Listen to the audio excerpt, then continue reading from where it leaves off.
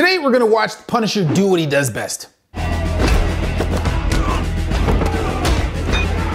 Send bad guys to the ER. Injuries featured in today's video range from small boo-boos to teetering on the brink of death. And without an emergency response team nearby to attend to the grievously wounded, things aren't looking good. So, in the name of modern medicine, let's see what Professor Frank Castle can teach us about the human body. It's time to start talking. I'm not the one who's going to be talking. Neither Frank nor his first opponent strike me as the talking type, so I'll provide the theory and anatomy to keep up with Frank's hands-on teaching style. With a quick exchange of pleasantries, class is officially in session. Levi, you ready? Our first patient goes high while the Punisher goes low and aims a punch straight at the patellofemoral joint or the kneecap. This is an interesting place to strike, as this move does hold some risk. The bones in your leg and knee are generally bigger and stronger than those in the fist, and as such, this is a risk of the bones in the hand breaking if bone strikes bone. But upon closer inspection, it looks like Frank's right hook makes contact with the interior of the knee around his opponent's VMO, or vastus medialis obliquus, and MCL ligament. A blow to these structures will not drive the knee into hyperextension, but will exploit the tendons that support its largely uniplanar hinge anatomy, because the knee bends primarily in only one plane of movement. Bend the knee, bend the knee. When you bend the knee, you're here to bend the knee. At the moment that the Punisher connects, the attacker is in the process of shifting his weight forward onto his lead leg, and the blow to the back knee causes a slight buckling response. Just disorienting enough. That's one way to seize an opportunity. Frank grabs the attacker by the mandible and sends his jaw slamming into the AstroTurf, but still very hard gym floor. Each summer it grows, it has a rebirth. It's green and it's natural and it comes from the earth. By now you know what I speak of is grass, the ideal surface for getting knocked on your ass. With enough force, Frank could cause a dislocation at the TMJ joint or the temporomandibular joint, but I'd be more worried about the blunt force trauma to the head. This could easily cause a fracture in the orbital or zygomaxillary complex, as well as a traumatic brain injury like a concussion or a brain contusion. Something tells me we'll encounter a whole lot of head trauma in today's class, and it would be useful to differentiate between the two. A contusion is another way to say bruise, and refers to the bleeding on the brain due to localized trauma. A concussion refers to more widespread brain trauma from a blow to the head or swift shaking. Clinicians will treat each injury differently, but a push from the Punisher that sends your occipital bone dinging like a bell off of a metal weight bar could leave you with both. Ding ding, dinner's done. Guys, dinner's ready. Dinner! Dinner's ready. Why didn't you just tell us? Hopefully, this doesn't crack his skull at the back. Then he falls face first onto the ground, which could also result in an injury on his frontal bone or the forehead, especially if said individual hits his head off of a weight carelessly left on the mat. Jeez, rack up your weights, people. Are you gonna put your weights back, bro? What do you want? Now, you don't have to be a trained clinician to see blunt force head trauma differs from, say, an eye gouge.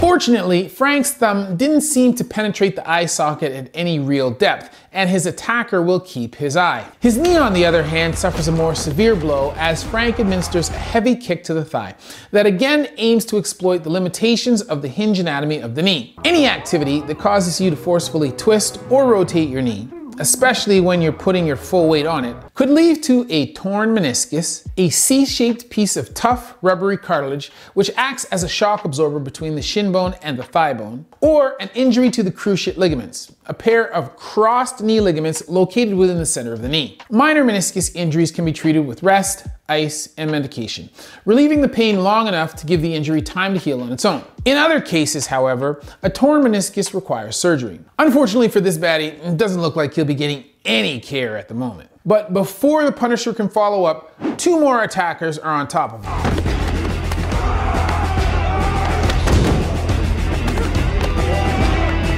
Again with the knees. This time, Frank is holding a weight. Though his attack is aimed at the interior surface of the joint, the added weight behind his blow may have enough power to fracture the bone located there. The femur, above, and the tibia, below, meet to form the knee joint via their respective condyles, a term that refers to the rounded protuberance at the end of some bones, forming an articulation with another bone. Depending on where the blow connected, either the medial femoral condyle or the medial tibial plateau could have been damaged. And then, of course, compared to the long bones of the leg, the intricate bone structure of the jaw and face stand no chance to the Punisher swinging a 20-pound steel weight. Nothing screams Frank Castle like solid metal, with little pointy edges swung full force. But we'll need to slow it down a bit to get a better sense of what's going on. It's safe to say this guy won't be walking normally the next day, and his face will show signs of being hit with blunt force to what appears to be the left upper quadrant of his face, potentially shattering many bones. Orbital, nasal, lacrimal, zygomaxillary complex. A real grab bag of damage which no one would ever ask for. But these guys, well, you might say they're asking for it just a little bit. A brutal, metal-enforced uppercut cracking him right in the mandible is likely no more fortuitous than the other blows to the head we've seen thus far. The force translates through the bones of the skull to jostle the brain. The mandible may be shattered on impact, and Frank may have even caught him in the throat, potentially leading to an obstructed airway and compromised breathing. No surprise, as our patient drops faster than last month's FTX stock. Even more blunt force trauma to the head, but this time Frank doesn't even seem to be looking. It's unlikely this guy is getting up. And then things go from bad, for the bad guys, to worse. Pro tip, if you're gonna throw a workout bench at Frank, you'd better not miss. Retribution will not be pleasant.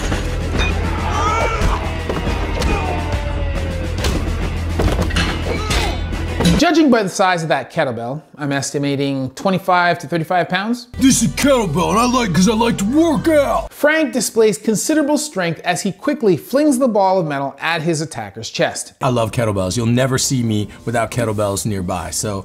At this speed and distance, and depending on the actual angle of impact, a 30-pound kettlebell could fracture a rib or the sternum, which is the long flat bone that forms the center of the chest wall, attached to the collarbone and the first 7 ribs. The majority of sternal fractures result from blunt trauma, and the most common location of the fracture is in the sternal manubrium, or the body. In many cases, there is an underlying organ injury as well. As you might expect, heart and lung contusion, or bruising, as well as rib fractures are not uncommon with sternal fractures. At the very least, the kettlebell will knock the wind out of him, or in more precise medical terms, cause the diaphragm to spasm due to sudden force applied to the upper central region of the abdomen and solar plexus. And then, Frank ups the ante, yet again.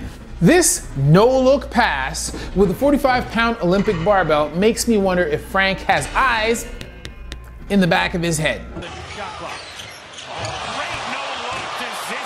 There are so many potential TBIs happening here, it's hard to keep track. I'm a little tempted to throw together a quick blunt head trauma tier list and rank the fallen attackers in order of severity. Surely, given the speed at which the man in the blue is advancing and the speed and the weight of the bar, this would be at least B tier or higher. But I digress.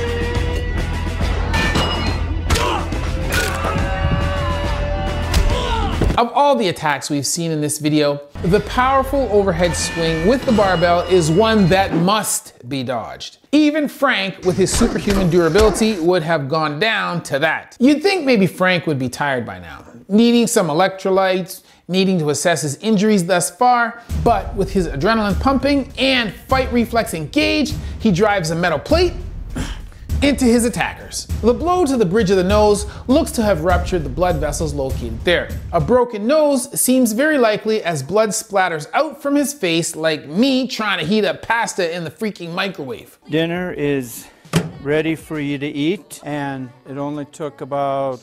A less hardy man would have fallen then and there. You know, Frank, your love for the human knee makes me think you would have made an excellent orthopedic surgeon in another life. This attack appears to connect with the anterolateral aspect of the tibia, or the shin, forcing the knee to buckle inwards. This has torn MCL written all over it. This is the ligament on the medial, or inside aspect of the knee, that prevents the leg from extending too far inward. It is also part of the mechanism that stabilizes the knee and prevents rotation. Depending on severity, a partial MCL tear may be treated non-operatively with rest, medication, and physiotherapy to strengthen the surrounding tissues. It generally will not heal on its own, but it is possible for it to retain its function. If the ligament is completely torn, surgery is recommended, particularly if the patient has valgus or knock-knee alignment. And it looks like someone isn't happy to have his comrades treated so impolitely.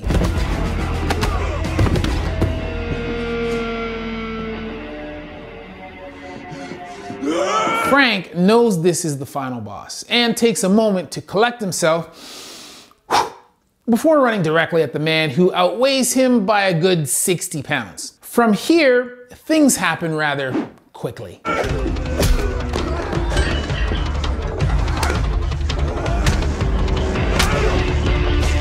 Unimpressed with Frank's punches, the large man spits blood in his face as if to say, "Go soak your mama." I really hope he doesn't have any communicable diseases. You'd think this guy must be losing blood fast enough that it would slow him down.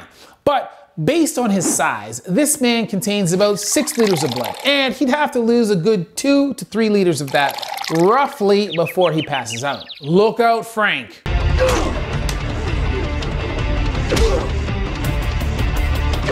A heaping helping of headbutt bloodies Frank up some. Now listen, that's called mother bars, mumble rappers are finished. Over. Followed by a punch to Frank's face, drawing more blood. If anything is broken or fractured, no one seems to notice, which is impressive. Perhaps we're expected to believe that Frank has received so many blows to the body and face over his lifetime that his bones have hardened to some degree to respond to the stress placed upon them. I'm oversimplifying, but technically, that's how bones work.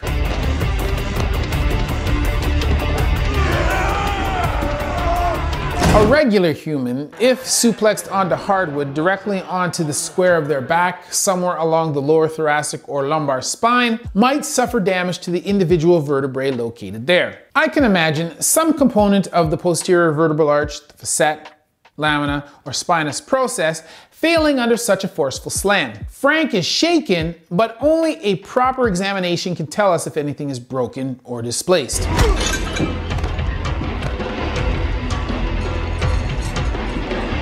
Looming over him, the larger aggressor has the swagger of a man who is ready to finish off someone he considers to be less than a worthy opponent. And with a bloody smile on his face, he begins feeding Frank punches.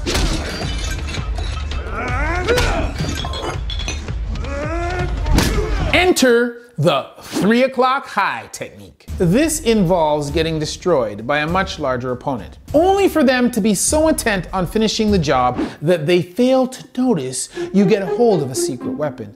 In the case of 3 o'clock high, brass knuckles.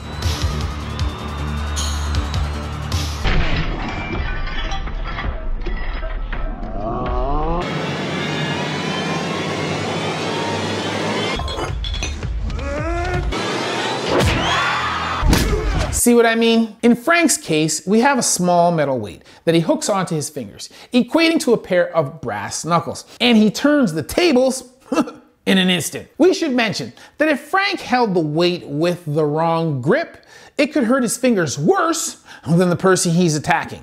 Similar to brass knuckles. I don't think brass knuckles are going through a skull without hurting your hand first.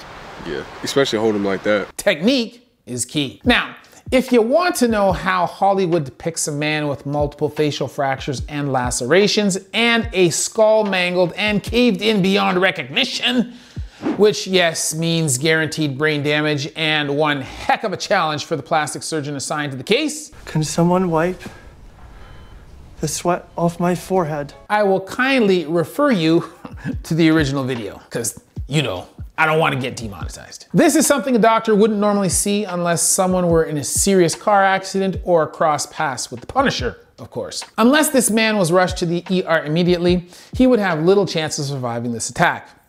As for Frank, I'm not your enemy. he's not the kind of guy to leave a job unfinished. What do I find? Try the internet. Doc. I'd suggest telling him what he wants to know. If you want to support the channel and the work of my team, then be sure to tip them by signing up as a member. If you liked the video, then be sure to like and subscribe to the channel. And if you didn't, be sure to let me know why in the comment section down below. Otherwise, as always, that's been a word from Dr. Chris, not your everyday ortho, where we see one, do one, and teach one.